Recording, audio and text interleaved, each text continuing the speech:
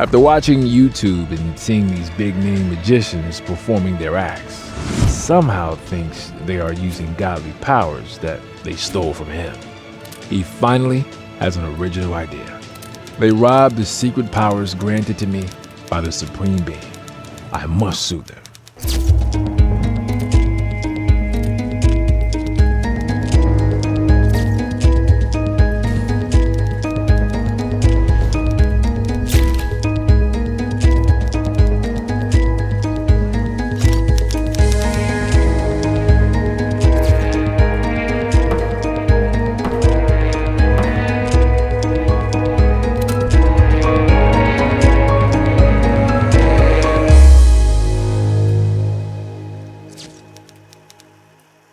Ladies, gentlemen, and all the kids in all of us, the amazing, the spectacular, the magical, he is mystical, the only David Copperfield.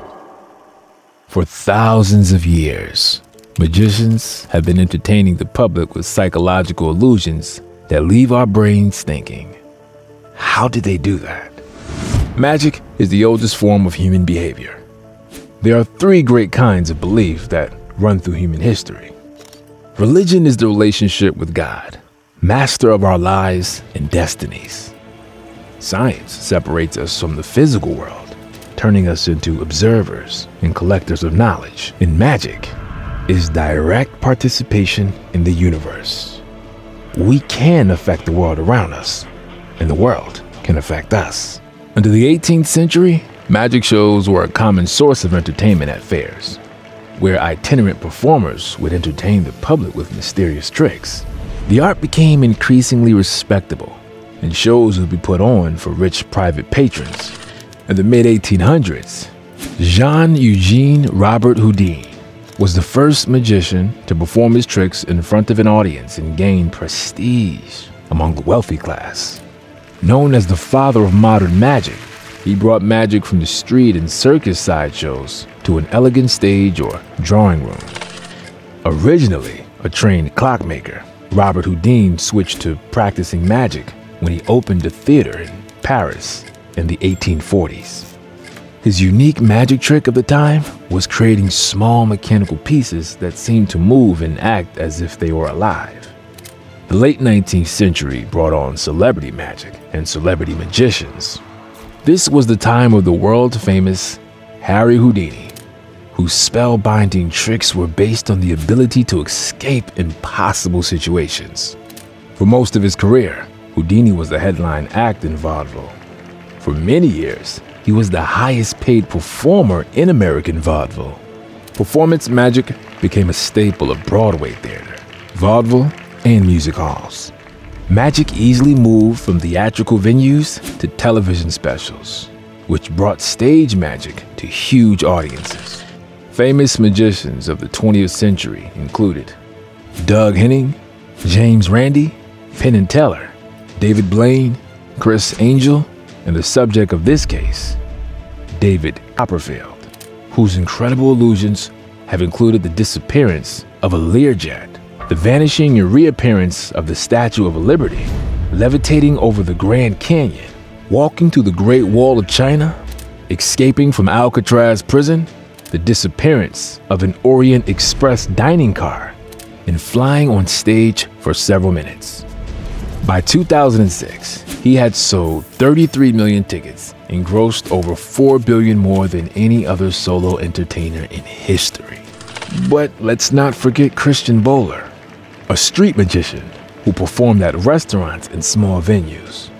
He tried in vain to be a real celebrity magician, working on magic tricks at home and believing that he had been granted amazing godlike powers of prestidigitation and sleight of hand, and failed miserably.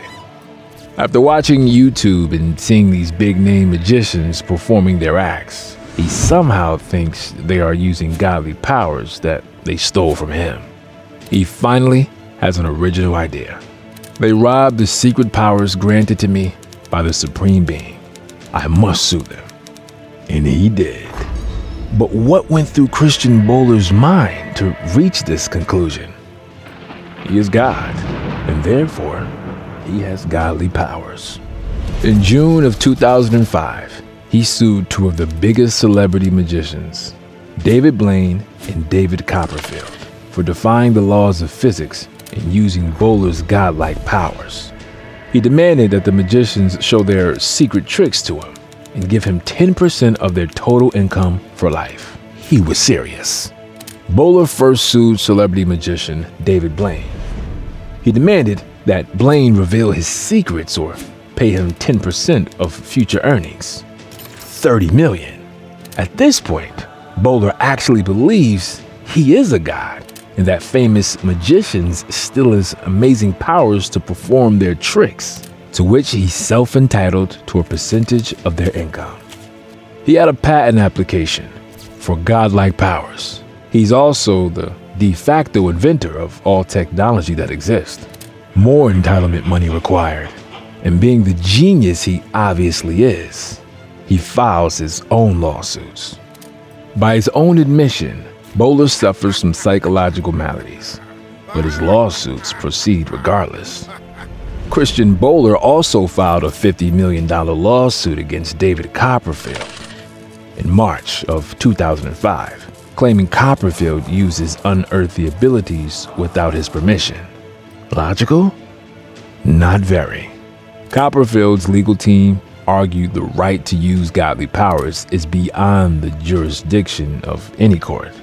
The case was dismissed with prejudice, which protected Copperfield from further lawsuits. The judgment conclusion was due to United States Code 35, Section 271, patent infringement, which reads in part, except as otherwise provided in this judgment, whoever without authority makes, uses, offers to sell, or sells any patent invention violates the patent.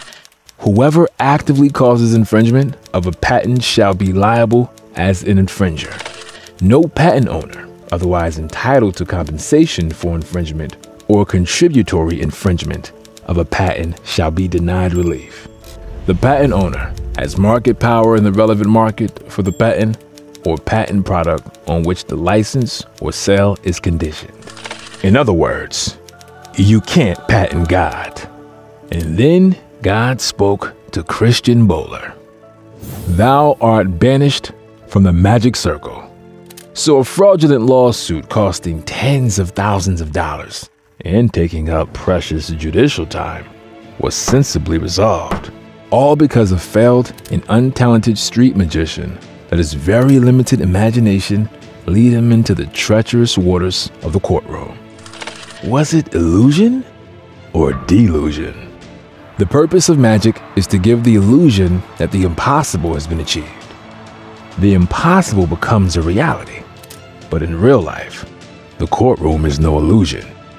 Case closed. The courtroom is adjourned until the next argument is presented.